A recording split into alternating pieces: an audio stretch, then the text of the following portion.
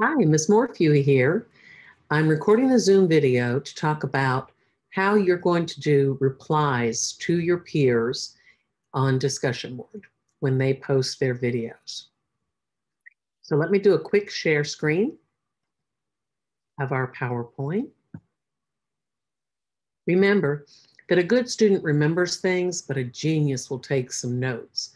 Remember to put some dates on those things because you never know when that information, that data you're building, won't be able to help you on your final paper. Now, we're going to offer peers feedback on each of their speeches, and you're going to read peer feedback on your speeches. But there's more than just rah-rah involved. We don't just want to say, oh, that's nice. Discussion replies imply that there's communication. And we know that communication is a message from a sender to a receiver, and it's understood. Sometimes you have to ask questions to make sure things are understood or restate what's been stated so that they'll extend or clarify some more. We've got to use feedback. The purpose of this vid is to quickly talk to you about the purposes of replies, our observation, connections, and questions we can use, how one student called it, I like how we criticize kind, and a quick tip on making your threads, your online threads, free of clutter. Discussion board replies are made for a number of reasons. And as this graphic shows, your feedback can offer your opinions, your response to the organization, content, delivery, or even the technology that you've witnessed, some idea that you might share, or advice that you can offer. You might even give a little rating.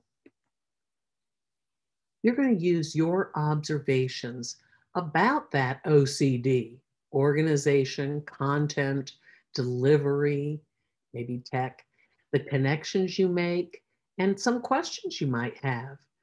Perhaps you can extend the conversation by adding new information.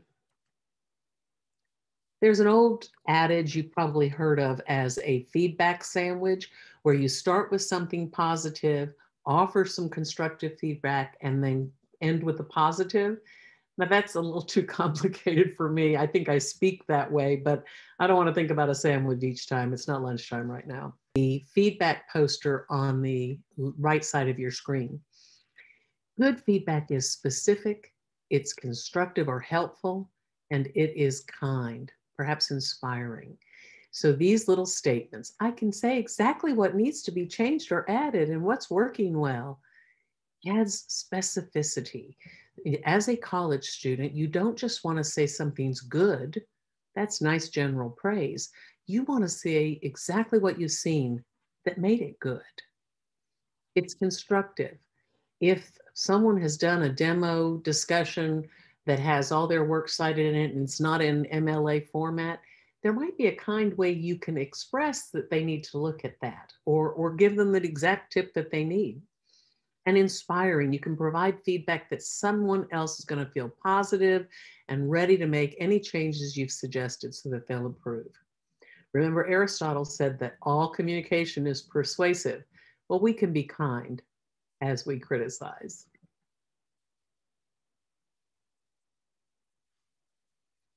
Your peers are counting on effective feedback. I'm hoping that with this base group, you limit the number of speeches you have to watch, but you'll build community with those few people and support each other as you continue to grow in your communication skills. Now I'm going to go to a new share and take you to Momentum to show you a trick so that there is less clutter in our conversational threads.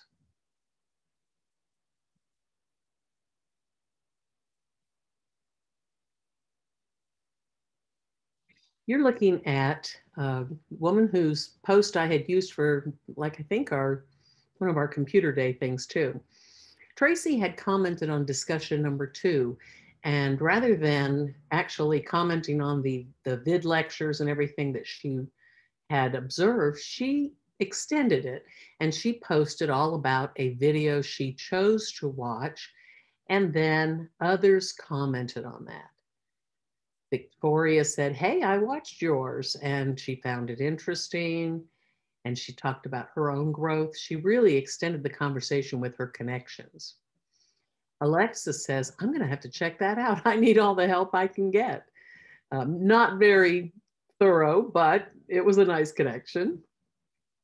John responded what his issues were. So again, he's making the connection and knows what he needs to do. So maybe he'll take her advice.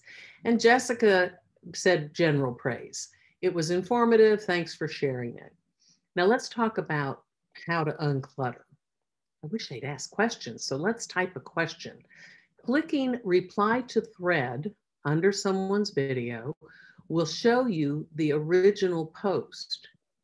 Some people just start typing. Like if I asked her, what did you think about the Amy Cuddy video?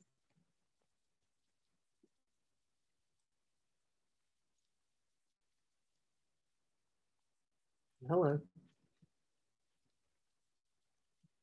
Watch what happens when I post that question. I get all of her original post there.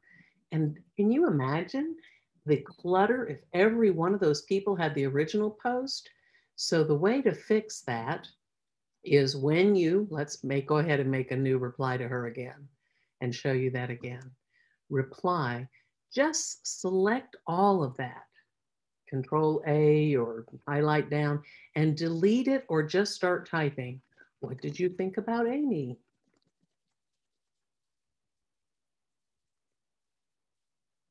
And post.